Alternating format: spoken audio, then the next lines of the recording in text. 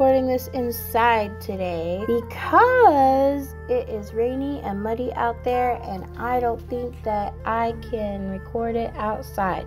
So this is what I'm doing. I apologize if my voice craps out on us because it's still not working very well after I got sick, but it's doing a lot better than it was. So, first of all, I noticed that I have 5 subscribers on my channel. That is so amazing. Thank you so much. You guys rock. Secondly, I have been hatching out some of my ladies' eggs, and their chicks are the cutest little nuggets I've ever seen. I'm excited to see how they feather out. Their mommy is a Rhode Island Red Easter egger mix that I hatched out during the summer, and their daddy was a Cuckoo Moran. It was one of the free chicks that McMurray Hatchery sent, so it was either a Barred Rock or a Cuckoo Morans, but everybody says it's Morans, so I don't know how they can tell the two apart. Honestly, they look exactly the same. The only thing somebody pointed out to me is that Morans have white legs, and Barred Rocks tend to have yellow legs, and my rooster had white legs, so okay, I'm gonna say it's a Moran's. I don't have it anymore because it was trying to kill my bantam chicken, so I had to get rid of him. But he's living very happily with a lot of ladies at another house with another flock, and I have some of his babies.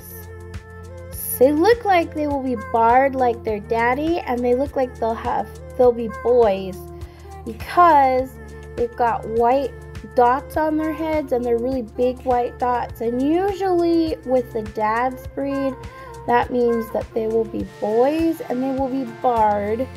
And usually if they have like a little hint of a spot, they'll be girls. I'm sorry, my cat is puking in the background. You can probably hear him. Oh my goodness. Okay, where was I? Oh, so girls will have a little faint of a hint of a spot, but boys have a really big, huge spot, and they end up barred. And I don't know if it's like true with these chicks that I have because they are mixed, but they both have great big spots on their heads. They both look exactly like their daddy, with the exception of they have their mom's Easter egger, what is it, a cushion comb or a rose comb?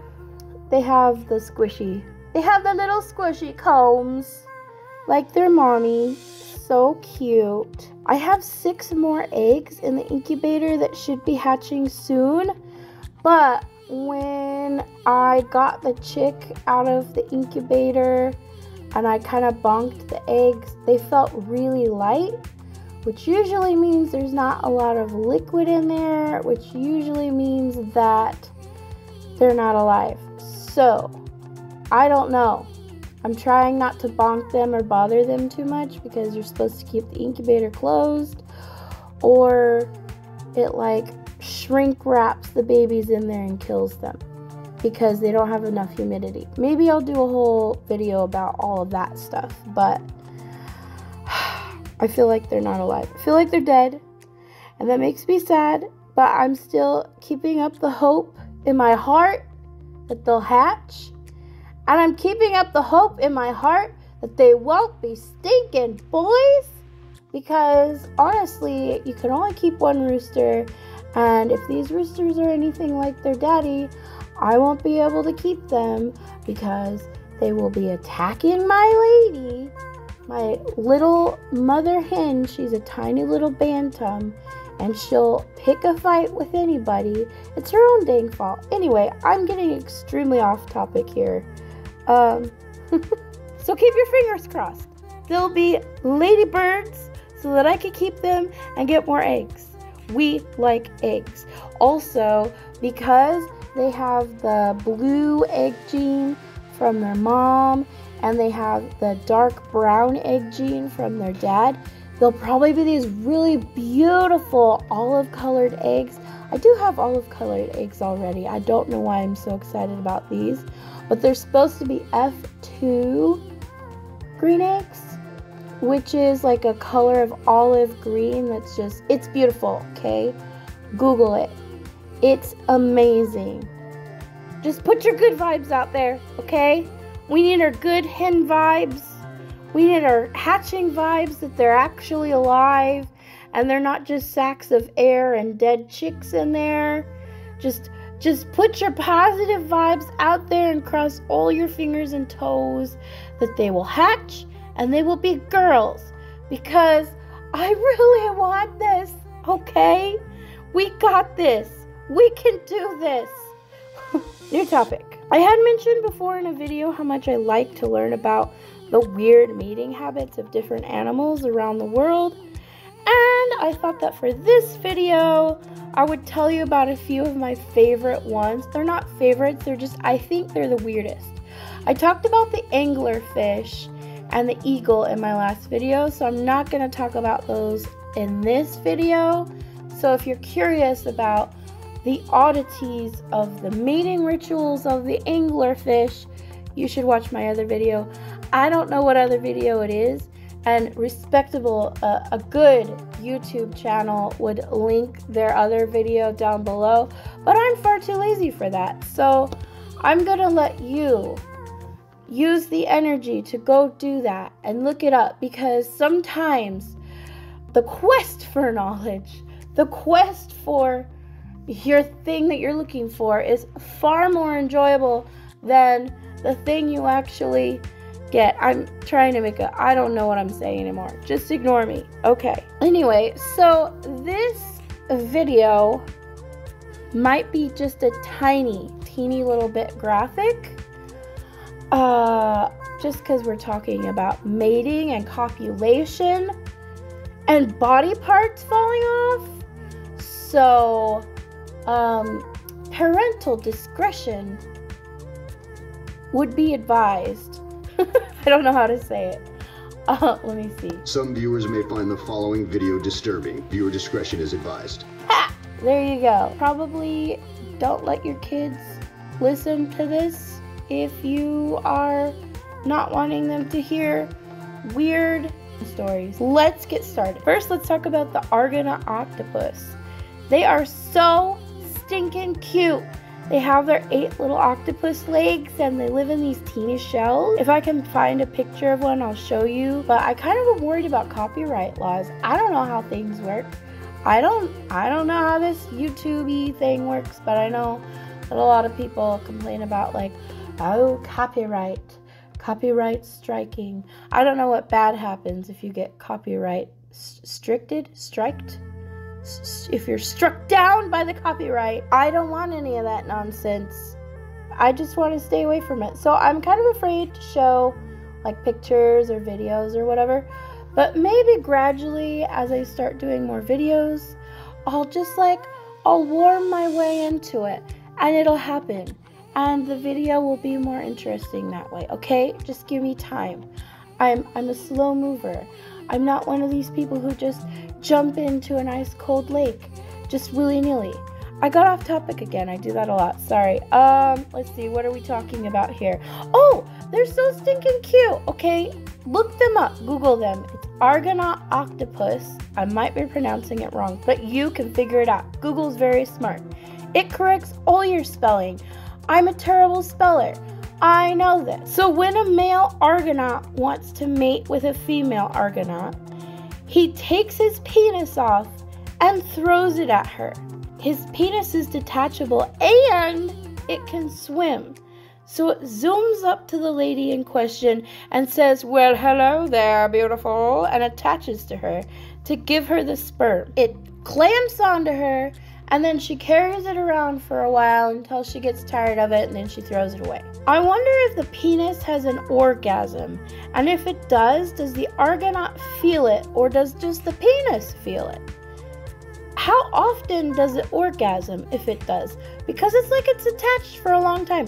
These are questions that I've had. I've Googled them and I haven't found any information. I would assume that no orgasm happens, but it would be cool if there was. Can you imagine if people mated like that? I mean, like, most women I have talked to, including myself, I talk to myself all the time. We all hate those random penis pics that men like to send. Why do they even send those? I don't understand it. Can you imagine though, if people did it that way? You're on your way to work or whatever, and all of a sudden a penis flies through your car window out of nowhere. It would give a whole new meaning to snakes on a plane. That movie would be so different if we were like the Argonaut. Just saying. Then there's the banana slug, also known as the nibbler. He has a penis that's almost as long as the length of its entire body. Sometimes, if a banana slug chooses a mate that's not the proper size for its gigantic penis, it ends up getting stuck in the other slug after mating. It's okay though, because it doesn't stay stuck for very long. The smaller slug always ends up chewing the bigger slug's penis right off, and it goes about its business like nothing of significance happened. The other slug that lost its penis, I tried to research if they grow these back, and I can't find anything about it. So, if you could comment down below, please, and tell me if the banana slug grows its penis back after it's been chewed off by its mate. That would be great. I would appreciate it. Or, I know that the banana slugs, they're both male and female, so maybe the slugs that have had their penises chewed off, they're just female from then on. Do you think they're just the female slugs? I don't know. These are weird questions that I have. I would like them to be answered. I'm curious. Curious minds want to know. I wonder if that's why it's called the nibbler. In Australia, there is this adorable little marsupial called the Antechinus. Antechinus? I don't know how to pronounce it. But I know it looks kind of like a mouse. It's really super cute. It's got these little rounded ears, and it's got like this very bristly fur. It's really cute. So this little guy only has 3 weeks during his lifetime to mate, and he definitely takes advantage of it. Basically what happens is he's got like this huge spike in testosterone, and like something happens with the cortisol. I don't know, I don't understand it entirely, but the chemicals in his body makes him want to mate first and foremost. And they also kind of break down his body. I don't know. You should look it up.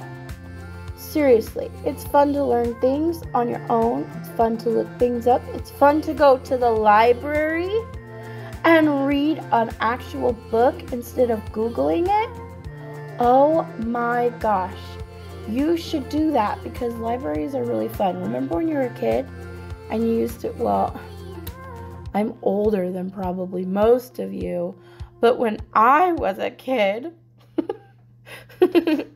we would go to the library, and it was like all the time they were like redecorating and putting up different art, and it was just a really awesome place to go, I'm telling you.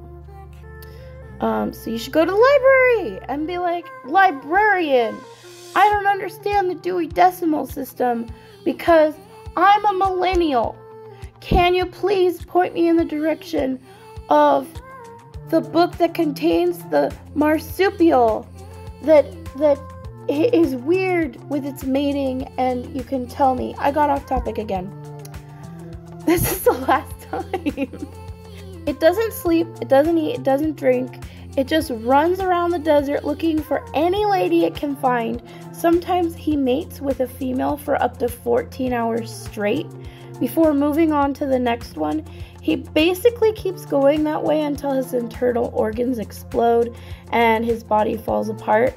The males don't survive mating season, but I think they must die happy and satisfied. I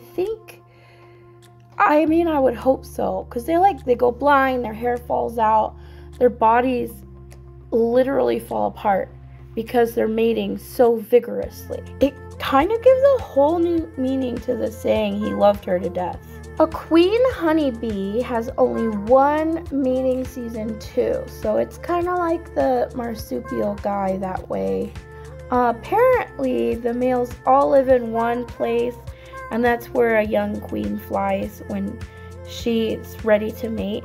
The males all take turns mating with her while they're flying. While I think it would probably be really fun to do it mid-flight, it probably isn't all rainbows and sunshine for the males, because his, what do you call it? A bee's penis. It's called something. It's a very long, weird name.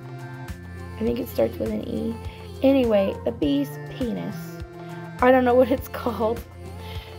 After ejaculating, his apparatus rips out of his body, splitting open his abdomen, killing him instantly. On rare occasions, the male will survive, but the other males will kill him and kick him out of their nest because he's no longer a useful, productive male. I feel like that should have been the plot to Bee Movie.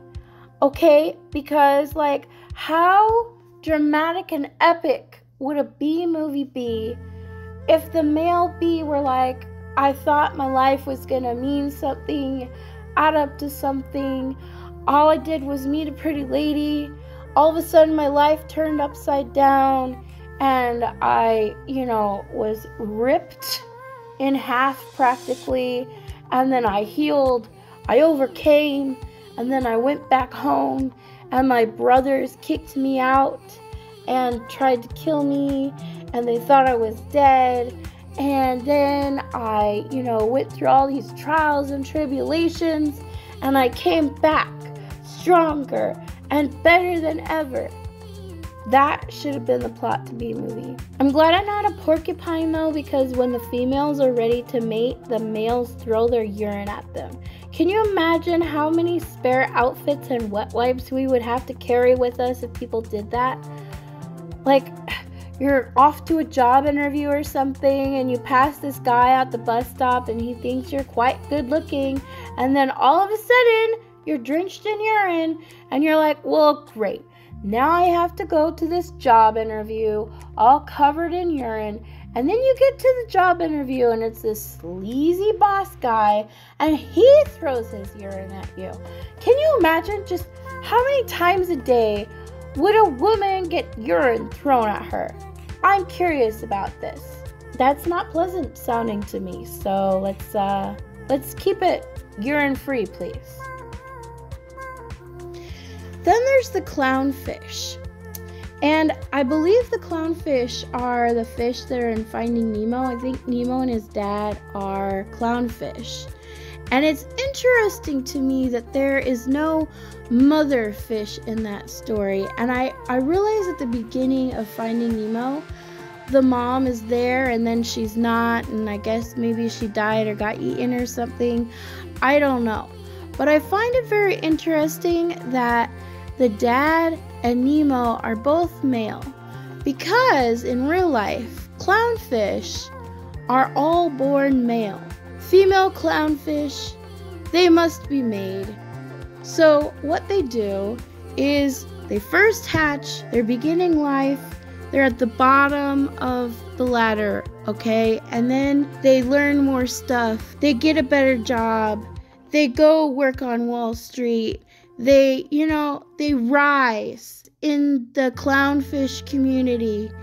And then once they hit the top of the ladder, which would probably be like the most rich person, like the Bill Gates of clownfish, the Steve Jobs of clownfish, once they reach that ring on the ladder, they start to turn into a woman. It's because women are so great. Once men are absolutely perfect and they've learned everything they can, they then become women. Only one of the clownfish can become a woman. His entire body changes. He's going through another puberty. Things are changing, things are growing. Where did that come from? Type of stuff. And then he becomes a full-blown female. He mates with the male that's at the next little ring down from him, because the other males aren't good enough yet. There's one mystery that paleontologists have been trying to figure out for the longest time, probably years, maybe as long as I've been alive. And it is, how does the Stegosaurus mate? How did it mate? They can't figure it out. And this is because it's got like nothing but armor on its body. The Stegosaurus is that dinosaur that has like all of those big hard round plates on its back all the way down to its tail, and it's like very spiky. So they know that it can't mate like a regular lizard where the male sits on top of the female on the back, because like it can't sit up there, dude. Their spikes would prohibit them from rolling over onto their backs, and they're too big to stay on their sides for very long, because if you think about it, like cows and horses and stuff, they kind of don't do very well on their sides and and laying down, because their stomachs are weird and the weight of their bodies kind of crushes them. They cannot figure out how a Stegosaurus mates. It's an age-old question. I'm kind of curious about it too.